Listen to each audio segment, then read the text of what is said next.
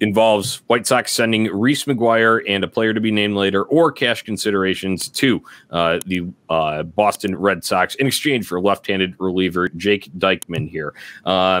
Interesting sort of deal, I thought, because obviously we knew that the left-handed bullpen spot was an absolute need, just given Bummer's timeline with Tanner Banks being the only one there, extremely, shielded in his usage there. But Diekman has, I think it's stuff that can play.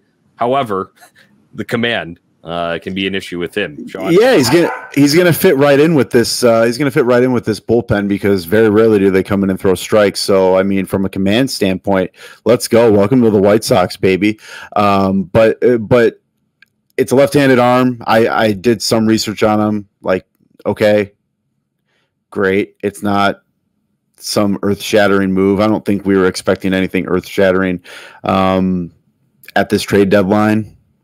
So obviously we want to see a little, we need more, but you can only do so much with what you have. And the unfortunate thing is the White Sox farm system outside of like 2 prospects it's not that good. But Reese McGuire, that was a move that was going to have to be made. And shout out Zebby Zavala, who he earned a spot. If there's someone who's like came out and earned some shit this year, it's been Zebby, and it's good to see. He's a good story. I enjoy watching him catch. I enjoy watching him hit. Dude hustles. But yeah, I mean, this move's not earth shattering. It's something that needed to be done. We needed a left-handed arm out of the bullpen, and welcome to the shit show. Yeah. Right. It'll be interesting to see. I wonder if there can be some turnaround because there were stretches too. And obviously I know the recent one is kind of what gets highlighted when you talk about Diekman with some of the issues in July. But however, before that, there were some numbers that say that he has some strikeout shit, essentially is what I'm getting at there. So yeah. We'll just be interesting to see how he fares when he puts on the black and white. So changing the color of his socks there, Sean. As I look at that from the Reese McGuire standpoint, I agree wholeheartedly with Sebi earning his spot and shit. Dude, Sebi's the #1 catcher on this team right now. I'm sorry. I have been a big Yaz fan. I was really hoping. I think he was going to be an X factor for the second half.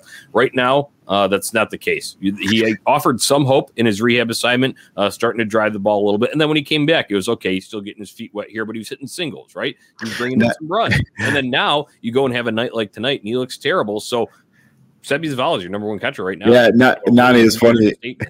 I was about to text you after his last at bat tonight, and I was just about to say, I can't take your boy anymore. I'm about yazzed out, man. About yazzed out. It sucks because you kind of like thought that single stretch might have been like the start of like I said, getting it back into it. And it's like, okay, at least he was doing something to help. Line drive here, line drive. I mean, it's to the point where he's coming to the dish and you're going, well, it's an out. Yeah. Like I'm tired of the little ground ball or the pop up because it's all it is. It's he'll get one base hit here in the next couple games, and we'll think, oh, is that it? Is that the at bat, right? And it's so it's this team, man, lack of consistency with everything. Right.